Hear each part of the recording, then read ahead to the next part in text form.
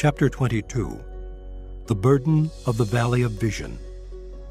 What aileth thee now, that thou art wholly gone up to the housetops?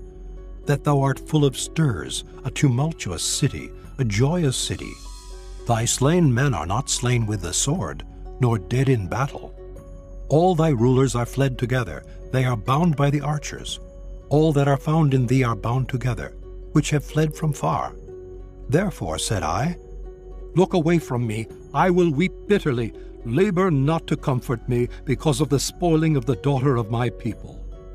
For it is a day of trouble, and of treading down, and of perplexity by the Lord God of hosts in the valley of vision, breaking down the walls, and of crying to the mountains. And Elam bare the quiver with chariots of men and horsemen, and Kir uncovered the shield. And it shall come to pass, that thy choicest valleys shall be full of chariots, and the horsemen shall set themselves in array at the gate. And he discovered the covering of Judah. And thou didst look in that day to the armor of the house of the forest.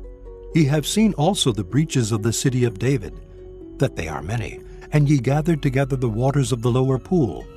And ye have numbered the houses of Jerusalem, and the houses have ye broken down to fortify the wall. Ye made also a ditch between the two walls for the water of the old pool. But ye have not looked unto the maker thereof, neither had respect unto him that fashioned it long ago. And in that day did the Lord God of hosts call to weeping, and to mourning, and to baldness, and to girding with sackcloth. And behold, joy and gladness, slaying oxen, and killing sheep, eating flesh, and drinking wine. Let us eat and drink, for tomorrow we shall die. And it was revealed in mine ears by the Lord of hosts, Surely this iniquity shall not be purged from you till ye die, saith the Lord God of hosts. Thus saith the Lord God of hosts, Go, get thee unto this treasurer, even unto Shebna, which is over the house, and say, What hast thou here? And whom hast thou here, that thou hast hewed thee out a sepulchre here, as he that heweth him out a sepulchre on high, and that graveth an habitation for himself in a rock? Behold, the Lord will carry thee away with a mighty captivity, and will surely cover thee. He will surely violently turn and toss thee like a ball into a large country. There shalt thou die, and there the chariots of thy glory shall be the shame of thy Lord's house. And I will drive thee from thy station, and from thy state shall he pull thee down.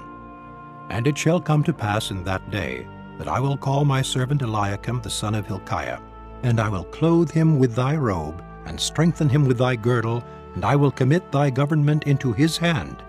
And he shall be a father to the inhabitants of Jerusalem, and to the house of Judah. And the key of the house of David will I lay upon his shoulder, so he shall open, and none shall shut. And he shall shut, and none shall open. And I will fasten him as a nail in a sure place, and he shall be for a glorious throne to his father's house.